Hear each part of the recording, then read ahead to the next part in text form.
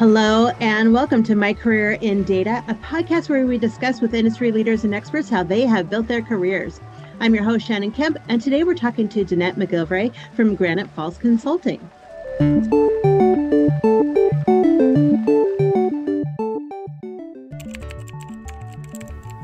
Visit DATAVERSITY.net and expand your knowledge with thousands of articles and blogs written by industry experts, plus free live and on-demand webinars covering the complete data management spectrum. While you're there, subscribe to the weekly newsletter so you'll never miss a beat. Hello and welcome. My name is Shannon Kemp, and I'm the Chief Digital Officer at DATAVERSITY, and this is My Career in Data, a DATAVERSITY Talks podcast dedicated to learning from those who have careers in data management, to understand how they got there, and to be talking with people who help make those careers a little bit easier. To keep up to date in the latest in data management education, go to dataversity.net/subscribe. Today, we are joined by Danette McGilvray, the president and principal consultant at Granite Falls Consulting. And normally, this is where a podcast host would read a short bio of the guest. But in this podcast, your bio is what we're here to talk about. Danette, hello and welcome. Hi, Shannon. Thanks for having me. Thanks for being here. I'm so grateful that you said yes to doing this. I've known you for a while, and as an expert in data governance and data quality. Especially. So thank you for being here. Yeah, I always like working with DATAVERSITY. It's great. Thank you. So tell me, so you're the president and principal consultant at Granite Falls Consulting. So tell me about Granite Falls Consulting. Okay, so just a quick thing for people to think about. Think of it this way. What products and services does your organization provide? Who are your customers? I guarantee you that data and information are part of everything that you do, every decision you make, every report, every operational process, every screen that comes up. So if you are concerned or have had problems, experienced problems with the quality of that data, can you trust it? Are your processes working the way that they need to? Are your reports matching? Are your customers having complaints about their invoices, for instance? If you're having any of those kinds of problems, I'm your gal. I would be the one to call, because my specialization, as you mentioned, really is on data quality and governance, which goes hand in hand with the quality. So what Granite Falls does is looks at whatever your organization is. It all applies. I don't care if you're government, education, healthcare, for-profit, in any kind of vertical.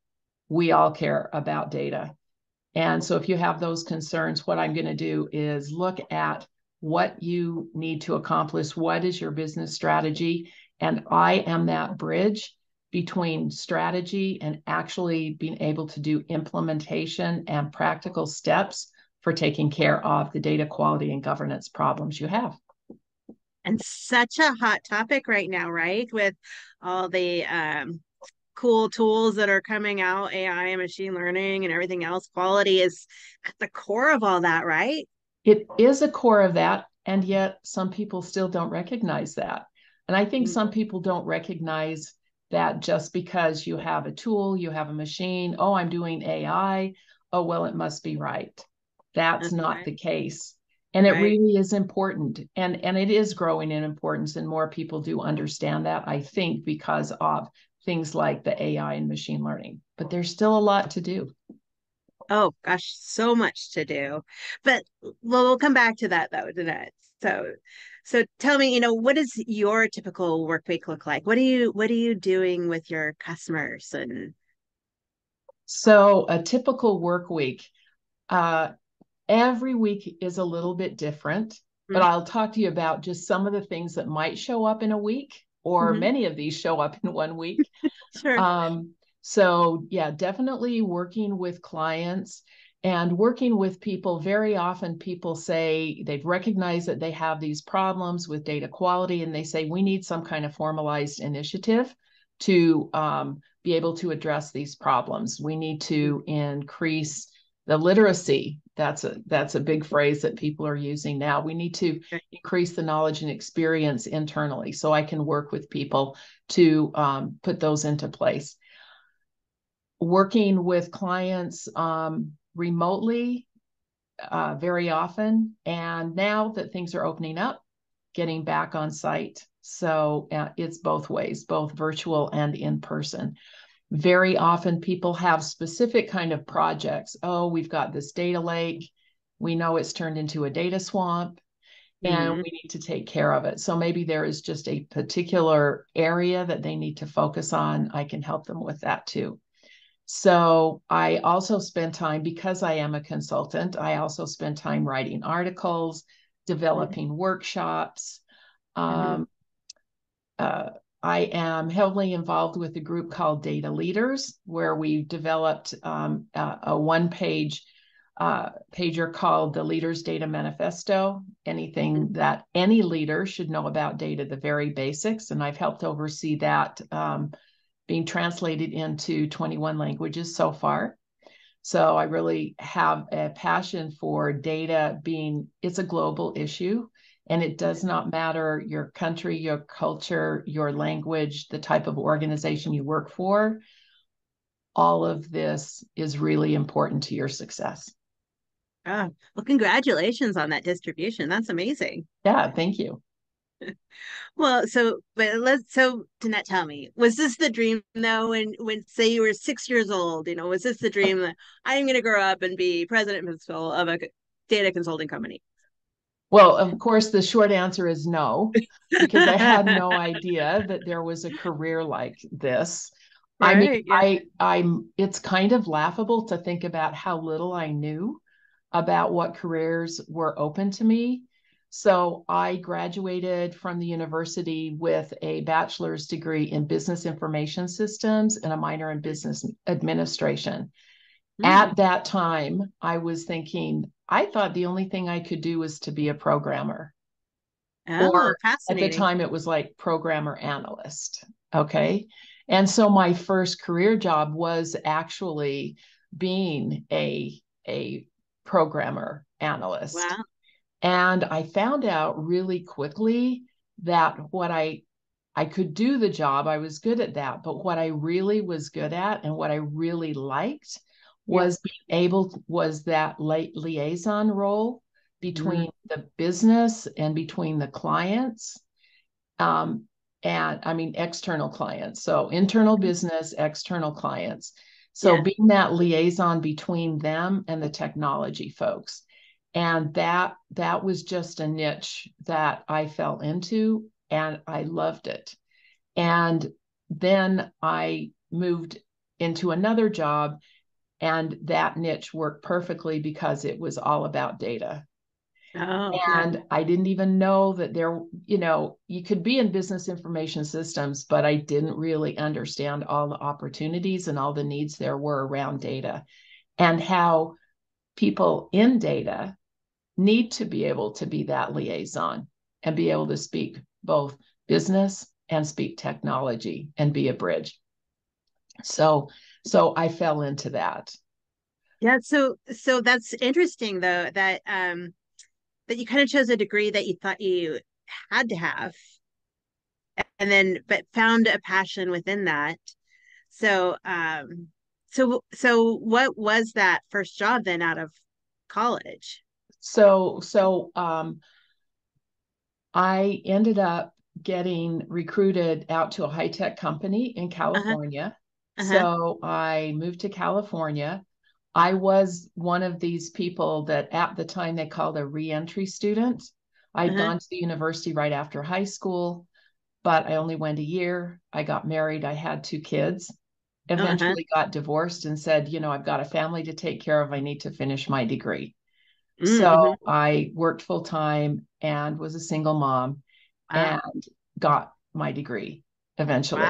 It's the hard way. I don't recommend doing it that way, but it But way worked. to do it. Yeah. Yeah. So just a few months before I graduated, um, our College of Business at the university, they sponsored a technology conference. Mm-hmm. So I took time off from work and I attended the conference. As part of the conference, I met one of the speakers who was vice president at one of the high-tech companies in Mm-hmm. Silicon Valley. So in California.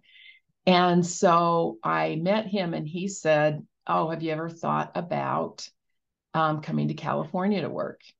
And I had not. That wasn't even a part of my thought process, but the idea really intrigued me. So I gave him my resume. They flew me out a couple of weeks later, offered me a job. Wow. And so it really changed everything about what was happening in my life. So I investigated, made sure that it was going to be a good move for my kids too. Couldn't be just a good move for me. And we moved out to California. So it was at that company that I had that job as a programmer analyst. And I was also doing some training. Well, I was only at that company for like 9 months and they got bought out by another high-tech company. That was a pretty scary proposition. I hadn't gone through this before. I didn't know that kind of thing happened. And, I kind of uprooted my life. Now, what am I going to do? And I ended up getting a job at a different, larger, well-known high-tech company. And they had put, and I'm dating myself a little bit, but at the time, the big hot technology was EDI, or electronic data interchange. So they had really built out all the technology and the program and such that needed to be part of that. But none of their programmers wanted to talk to the clients to do the implementation. So they were looking to hire someone who would come in to help do the implementations with their top 10 resellers. And that was the job that I got. And that was really where I fell into what I had mentioned earlier. I was really good at the in-between. And it was really perfect for me, that in between with the technology in the business. And then I moved from there after a few years into another area in that company. And it was really strictly more of a data management job. But I had already been doing it, but I had not put the words data or data management to it. As it goes for most of us, right? Like, Right. Right. I mean, it's not the typical kind of job. Right. So then where'd you go from there? So from there, eventually the company, a little bit of background. The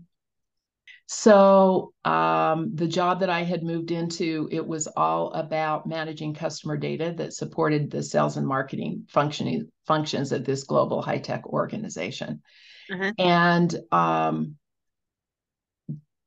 my manager was in charge of a council that was made up of all of the managers of customer data across the company. And they all were having problems with the quality of their customer data. So they decided to put their heads together, do something with it. And then, so they brought in a consultant. That consultant was Larry English. So anybody who's in data quality should know about Larry. He's often called the father of information quality. So they asked me to work with him. And they said, we just want to keep the knowledge in the company. So when he leaves, all the knowledge doesn't go. And so that was how it started. And from that moment that I started working with Larry, I was told that I would only be working with him for a week full time, and all of this other work would taper off after that. Well, I have never stopped working in data quality. And that was, like close to 30 years ago now. So I worked with him. I learned his methodology. I started running projects. I took his ideas and I created some of my own innovations. That company then broke into 2 different companies. I had opportunities on both sides, but eventually took my program. So I was enterprise customer data program manager, data quality program manager at that company. I took mine over to the part of the company that moved off. And then I became the enterprise, not just for customer data, I was the enterprise data quality program manager, like for all data across the company. And so then I could really continue to work my innovations and work with other people and share it and such. And so then from there, I'm trying to fast forward through this, but you can see, That's okay. It's good. I different, love, yeah. different, different roles within both big global organizations, Yeah. and new opportunities. And I was always, really keeping interested and being able to do the new things, Mm-hmm. which was always really fun. And then I had a family tragedy.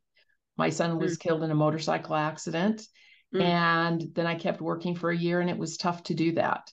And Yeah. so I finally decided I just needed to do what I called take care of my grief in a constructive way. So I quit. And Oh, yeah. so my dear husband was very good and supportive of that. And so I completely stepped away from everything. I did not read email for 6 months. I mean, Wow. I really stepped away, took Yeah. care of what I needed. I felt like I needed to take care of. Sure. And then it was time to go back. That wasn't a retirement program. I mean, Right. I still needed to go back to work. But the good news was I could smile again. I could set goals again. I could Mm, have energy again. So yeah. I gave myself permission and I said, what do I want to do? And I just gave myself permission to take some more months to decide what I wanted to do. When would I ever have the opportunity that I only had an obligation to me and my husband at the time? My other Mm-hmm. kids were out of the house.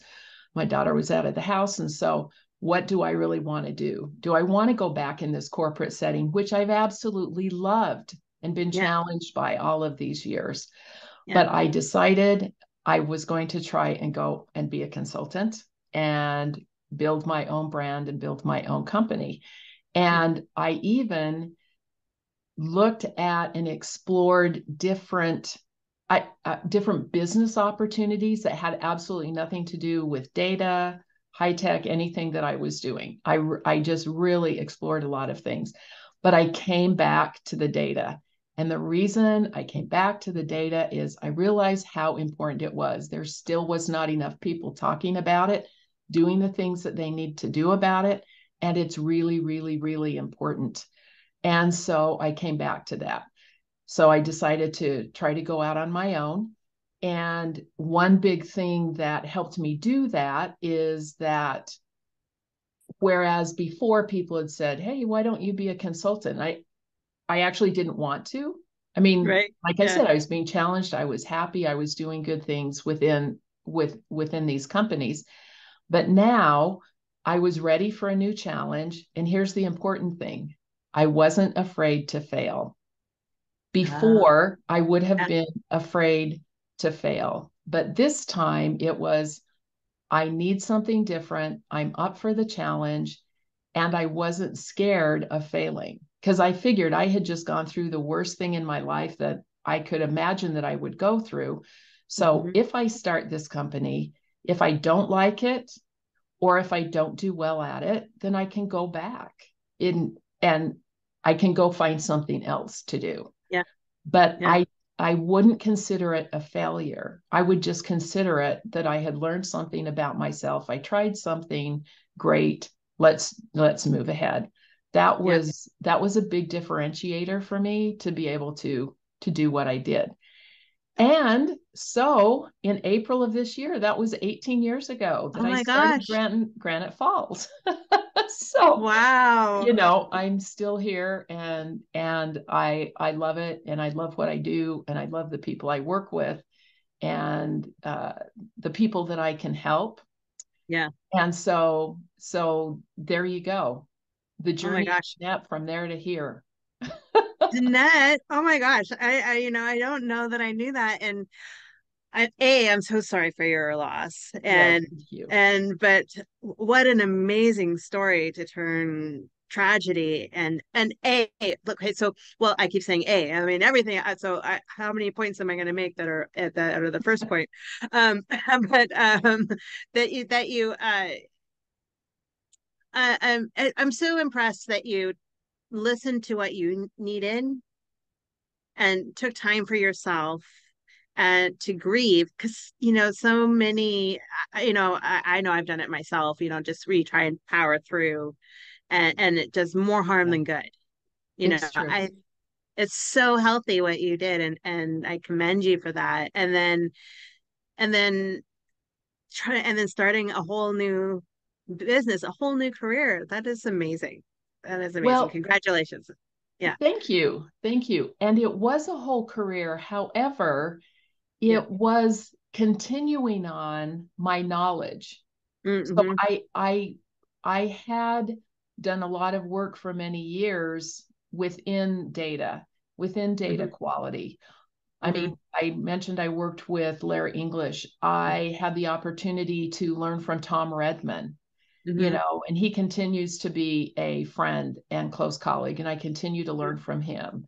Rich Wang out of MIT. So, I mean, I really got to learn from those people. And I had started speaking at conferences while I was still working in those companies. Mm-hmm. So I had a network of people that I knew, not just within the company, but externally, Yeah. which was really helpful. And so I felt very confident about my subject matter expertise. Mm-hmm. It's like, yes, I can go help people do this data stuff that I Yeah. do. Yeah. And I'd started doing data governance before anybody called it data governance. It was just part of what we needed to do to have high quality data. Yeah. So now we Yeah. have a word for the governance side of things. Yeah. Um, so I was pretty confident in that. The part I wasn't sure about was the business of being in business. Like, how do you build a business? How do you start a business? What is your legal entity? It's all of that business of being in business, which Yeah. was the new part for me. How And did you learn? so, pardon? Yeah. How did How you did I learn? learn? Yeah, I get a lot of people calling me who are thinking of maybe going out into Yeah. consulting, going on their own. And I will say in the US, the very best use of taxpayer money that I've ever seen is a small business administration. Mm-hmm. So at the time I was living in the San Francisco Bay Area, they had Mm-hmm. offices in San Francisco, in Oakland, and in San Jose. So Mm-hmm. I visited each one of them. They all had different sets of workshops and courses that you Oh, could uh-huh. take. I Uh-huh. signed up for a lot of different ones. They were low cost or no cost. So that I mean, I really, without going into more detail, so many steps of that business of being in business, I learned from that. Up in San Francisco, they had a small business development center. Yeah. I got introduced to another group called SCORE, Mm-hmm. which is a group of retired executives who, if you have a specific need, so for example, when I wanted to talk to somebody about marketing or talk Mm-hmm. to someone about building a business plan, Mm-hmm. then I could sign up and have somebody help mentor me and answer questions and such. That's cool. So Yeah. really huge, huge help. I would pick up books, say I'm going to go talk to an attorney about a legal entity. I take a workshop on Yeah. it, and I picked up a book that was all about creating a California corporation. And Mm-hmm. so I'd read enough to be knowledgeable. What's the vocabulary? Be able to ask good questions. Yeah. Yeah.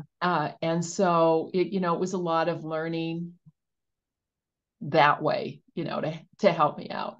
And Oh, of how course, talking resourceful. Yeah. directly with other people who were Sure. consultants, Yeah. who helped me out and gave me advice. So I mean, I had a lot of people who helped me along the way. So I try to do that for other people who are thinking of it too. With a robust catalog of courses offered on demand and industry-leading live online sessions throughout the year, the DATAVERSITY Training Center is your launchpad for career success. Browse the complete catalog at training.dataversity.net and use code DVTalks for 20% off your purchase. Oh, I love that so much. I actually subscribe to the local Small Business Association chapter just to see what's Nice. going on, and it helps me. We're a fairly small business, and it helps a lot. Yeah, Yeah. yeah, Yeah, just to see absolutely. how people are innovating and what's going on locally. So yeah, Yeah, it's a great and resource. it can be everything. It can be something as mundane as accounting and finding a bookkeeper Hmm. to innovative ideas and what are new technology to help small businesses, that type of thing. So yeah, Hmm. that's great. Yeah, yeah. So Danette, so then, what has been your biggest lesson so far in your career that you kind of take with you and maybe, pass on to mentees? Yeah, so it is hard to narrow that down to one thing, Sure. but I am going to start with show up. And by Mhm. that, I mean go to a conference, get on LinkedIn, participate in a group. You mentioned, you're attending this chapter. So join a professional association, Mhm. show up, whether it's in person or whether it's virtual, show up because I could tell you every step along the way in my career from when I first said that I went to that conference. Remember, I said I took time off of work, Yeah. unpaid time off of work, which was really tight for me to do that, to go to that conference. Because I showed up, I talked to people when I'm there. Yeah. I met that vice president. I Mhm. had him say, "Have you ever thought about going to California?" Right. It was showing up. I can give you examples for every single step. So, like when my company that I had gone to California and they got bought out, Yeah. when I first moved to California, I said, I'm going to look around, see what kind of professional associations are out there, start attending some chapter meetings because I was still early in that career after getting my degree and it could go different directions. And so I joined a couple of different associations and attended some chapter meetings because I'm exploring and learning what opportunities are out there. It was at one of those that I met someone who said, "Oh, I really wish we had a job opening for you. We don't have any." So when I found out my company was being bought out by another company, he Yeah. was the first person that I called. And he was the one that Uh, ended up hiring me in. So I have a story like that for every major step in my career yeah. from way back then to 30 years later. So Wow. show up. Sometimes people say, well, it's not who you know, but what, it's not what you know, but who you know, and might grumble about it. It's both. Right. But if people don't know you, if people haven't met you, if people don't know you are out there, how can you have an opportunity? Now, once you have that opportunity, you have to show that you know your stuff. It's really important that you know what you're doing, but show up. And if I only get to tell you one, that's the one. There's others, but that's really, really important. It is really important. Yeah, and I love that lesson and how you keep applying it. Uh so gosh, you got into data you've been in data for quite a bit. You stumbled into it pretty early in your career, Yes. you Yeah. know. So what is your definition of data? My definition of data. Okay, so sometimes I throw data and information around, as synonyms. I just think of data as items of interest, facts or items of interest, and information are those facts or items of interest in context. And I keep it like really simple that way Yeah. because I mean, data can be high tech, which is what we usually think about. We've got databases, data stores, data lakes, Yeah. we've got that, those facts or items of interest in there. But data and information can also be low tech. Data can be information that somebody has written on a piece of paper. Yeah. That's low tech, but we Mm-hmm. still have to be able to manage that. We still have to be able to find that. We still have to be able to use that. We still have to make sure that it is of the quality that we need. So, yeah, there you go on that one. I love that. I love succinct answers on that. That's really great. Yeah. So, Yeah. is it okay if I go back and just give you a couple of those other lessons? Because I gave you the Yes. show up, but I'm just going to give you a couple of other ones. And I think I've Yeah. already illustrated it, that have a plan, Yeah. but be open to new opportunities. Yeah. So sometimes you have this plan of where your career is going to go or where you think it's going to go. And Sure. I'm big on planning and working it and going towards something. But sometimes these unexpected opportunities come up. So keep your mind open to the fact that something new may come along that you don't even know exists out there. So I Yeah. think that's one. I think the other one is like be a lifetime learner. So for example, I started going to conferences by DATAVERSITY like years ago when I was an employee, in a company, Yeah. because I was really learning a lot of things there. I met a lot of people that way, but you really need to be a lifetime learner Yeah. and I so agree with that. Yeah. continue to do that. I was so naive. When I was really young, I thought, you get to a point where you just know everything. I was so stuck on perfection and like, when am I going to be perfect? Like, oh yeah, never. But see, Yeah, but that's really important to learn, isn't it? right. Yeah. And It's so and important. and my variation on what you have just said, of Yeah. this trying to be perfect, is being able to say, I don't know. Hmm. Because when I first got hired, Yeah. I'm thinking, I knew they had very high expectations of me because Yeah. of what they had done and how they Yeah. helped me get there and, Yeah. all of these things. And I was afraid of letting them down. So if I didn't know the answer to every question, that they would immediately say, oh my gosh, we hired the wrong person. Right. Yeah. And it takes a certain level of self-confidence and maturity to be able to say, oh, I don't know the answer to that question, or I'll Right. get back with you. I will check into it, and not be fearful of that not being perfect, and Right. not be fearful of the not knowing. Yeah. And once you can embrace that and you say, oh, that's the way of life. Yeah. we can't know everything, and if Yeah. somebody is expecting me to know everything, it means they're really uninformed, and I'm not going to let their opinion stop me. Nice. I love that. Yeah, it's so true, right? Oh, such great advice today. Um, so tell me though, so do you see having worked with so many companies and being a consultant, do you see the importance of data management and the number of jobs working with data increasing or decreasing over the next 10 years and why? Well, I really think that the jobs are going to increase. Hmm. I think they might look a little different. I'm going to just talk out loud a little bit with you about that. Yeah, please. So, yes, I definitely see that there are more jobs, data specific jobs, which I think is very important. And I think those will continue.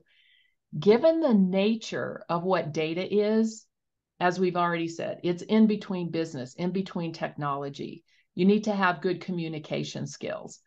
So to be good in data, you need to have some good communication. So whether you're a data modeler, you still have to talk to people to build Yeah. a data modeler. If you're an architect, if you're a data quality analyst, if Mhm. if you're a data steward, if you lead a governance program, whatever that is, there is some aspect of having to interact with people.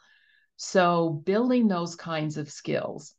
But then Mhm. you see things like we've got data science, and so I think data and a career in data is a very interesting intersection of what we've already said, of the technology, the business, actually knowing there is data expertise that is about data itself, but that whole communication and where is AI going, and knowing things like statistics and being able to do a valid sample and making sure you don't have bias in your data. I mean, there are just so many aspects that come together in data that I probably wouldn't even have been thinking of it quite that way 30 years ago. So I think data is interesting.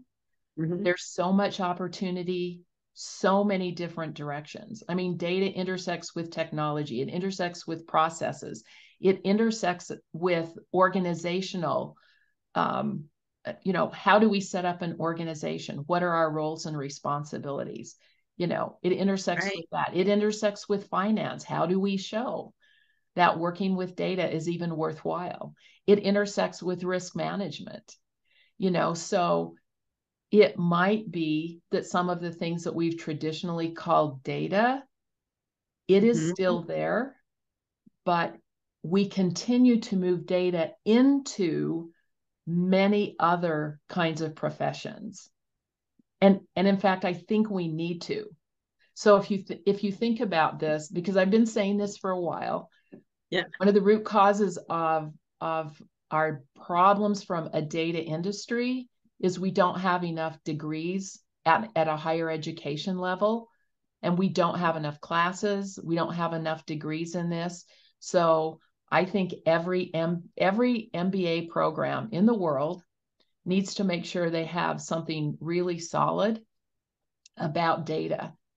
Sometimes their data is go take a programming class. Okay. That's not a bad thing to do, but we need the data expertise.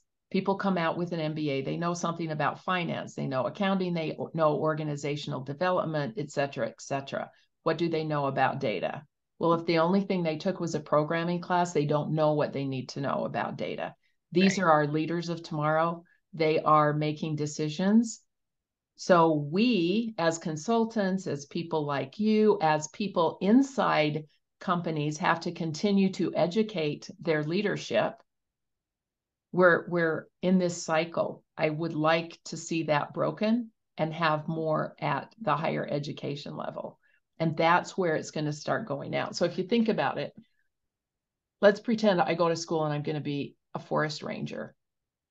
But as a forest ranger, are there things I need to know about data? Absolutely. We make decisions about how we manage wildlife or what we do with our lands, and it depends on data.